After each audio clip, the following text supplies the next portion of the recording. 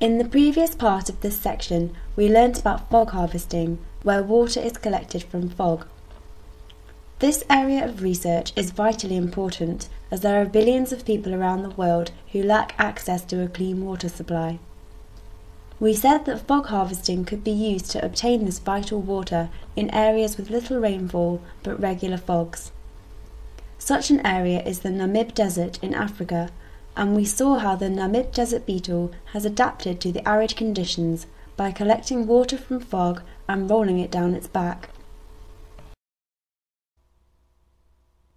Found in South Africa, the Cotula Fallax plant species has also been studied because of its fog harvesting abilities. The leaves of the plant attract and trap water vapour, and we can visibly see the water droplets forming on the leaves over time. The plant then uses the water it has trapped. The Cotula Fallax has been studied in order to better understand and replicate its three-dimensional water capture mechanism. The basic structure of a Cotula Fallax plant is shown on the left. When we zoom in on a leaf, we can see from scanning electron microscope images that each leaf is covered in many small hairs. The hairs trap tiny water droplets as shown in this next set of images. In the bottom row of images, we can see the hairs wrapping around a droplet in order to trap it. This is a three-dimensional mechanism as opposed to a two-dimensional mesh or surface. This is a more advanced system by which water can be trapped and retained by the plant from all directions. Being able to replicate this mechanism would be a big step in the development of fog harvesting technologies, as it would allow us greater control over the collected water, preventing water loss from wind or other weather conditions. This mechanism would also result in improved efficiency, as water could be collected from all directions. The fog harvesting nets we saw in the previous section were made out of polypropylene woven into a mesh.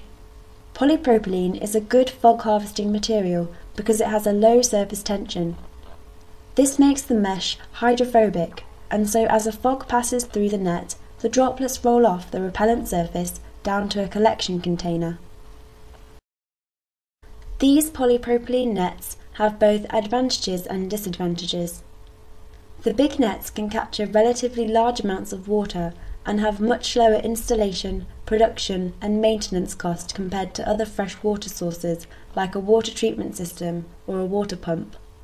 However, there are disadvantages which could be improved on, such as low efficiency of the polypropylene net and the reliance on the correct orientation towards the wind to maximise water collection.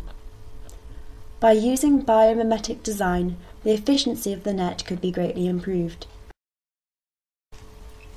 From studying the back of the Namib Desert Beetle, we know that hydrophilic bumps on a hydrophobic background is an efficient way of trapping and collecting water.